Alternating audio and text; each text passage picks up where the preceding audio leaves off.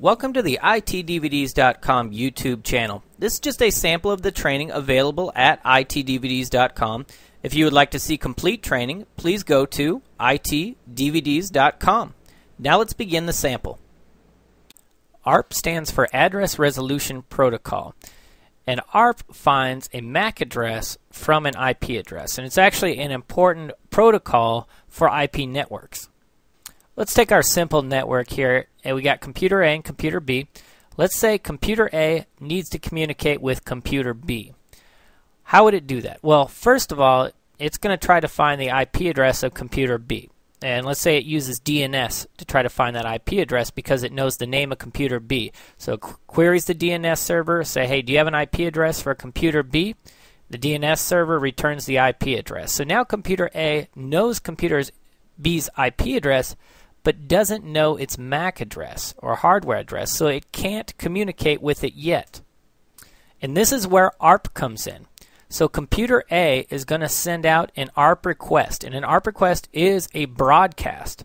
It's going to say, hey, I know this IP address, what's the MAC address for it? So it's going to broadcast that out, and because it's a broadcast, it's going to go to all hosts in the broadcast domain, including computer B in this situation. Computer B is going to see this ARP request and say, hey, that's my IP address. I know my MAC address. Let me send my MAC address to you, computer A. So it's going to send it. And now computer A is going to know the MAC address and the IP address of computer B, and now it can communicate directly with it. And we're going to talk about this process more when we get to encapsulation. Next is Reverse Address Resolution Protocol. And this is good to know about, but it's not necessary really to know it in depth. It was used for hosts or computers that couldn't figure out their own IP address, so they would actually send a reverse ARP request and say, hey, here's my MAC address, what's my IP address? So this finds an IP address from a MAC address, so it's the reverse of ARP. Next is Proxy Address Resolution Protocol, or Proxy ARP, and this answers the ARP queries for a network address that's not on the network. That's not on that network that the request came from.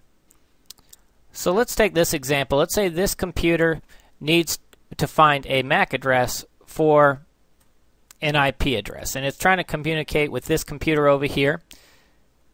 It knows its IP address, it queried it in DNS, so it's in good shape. So it sends out an ARP request. Remember, that's a broadcast. So it's going to broadcast the ARP request, but it's going to hit this router. And a broadcast isn't going to go past this router because that's where the broadcast domain stops.